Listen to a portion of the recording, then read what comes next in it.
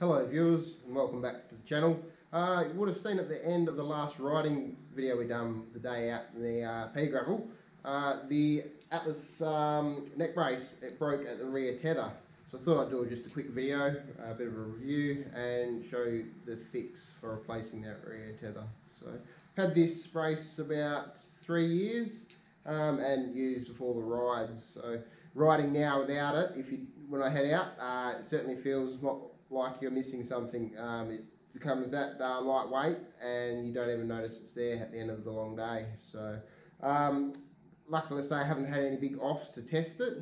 I don't use the motocross straps that run down and form across your chest and back to hold it in place. I find without it, for trail riding and venture riding, it sits very good. It doesn't move around. So I think there's a few shots I'll try and pick with me wearing it out in the field.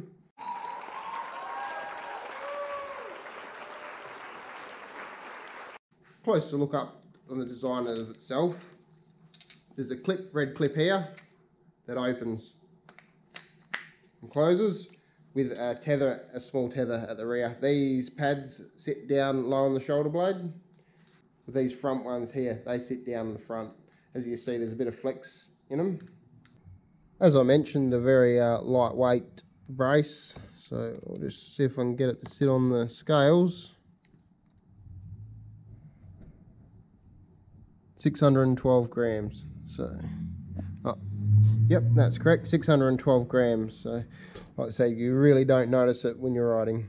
See at the back here, here's the strap that failed. Might just pick it up, but there's a tiny bit of wire there.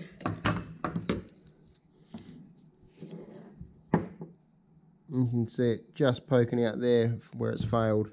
The replacement part,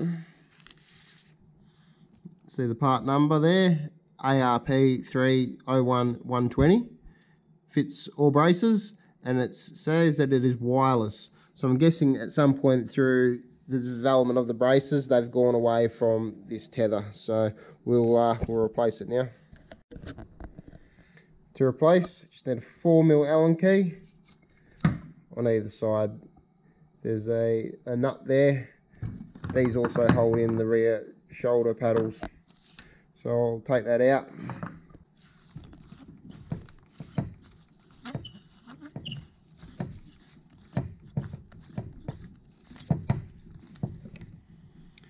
Yeah, that's the old tether out.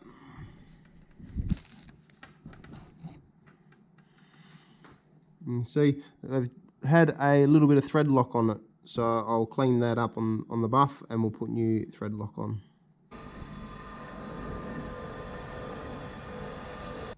So the bolt cleaned up, just want a small dab of medium strength thread locker. So Loctite 243 product will do the trick. And that is Stax. On reassembly, you'll notice that the tether only goes one way. There's a cutout there, so that's something to watch for. It'll match up. It'll slot in one way and just do up nice and firm.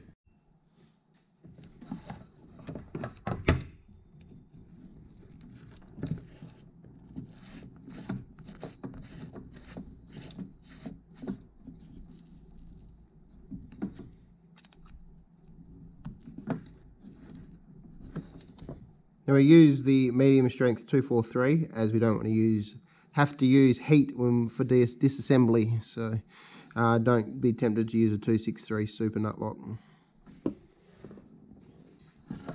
And there you have it repaired.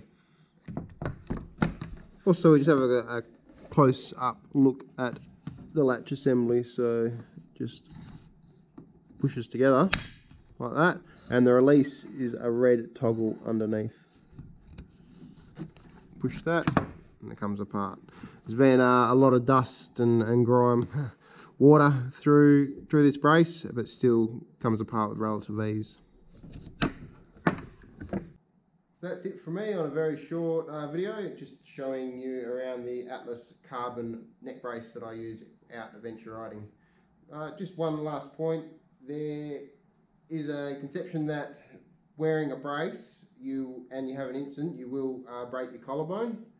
That could be true. I don't want to test it out, but in saying that, if it saves you from damaging your spinal cord or your neck, well worth investment. And like I said, you forget you're wearing it most times. You'll have lunch and sit down at the cafe or wherever you are out the bush to have a bite to eat, and you've still got it on and you just don't know about it. So definitely recommend it. Thanks for tuning in, and we'll see you on the next adventure or workshop day.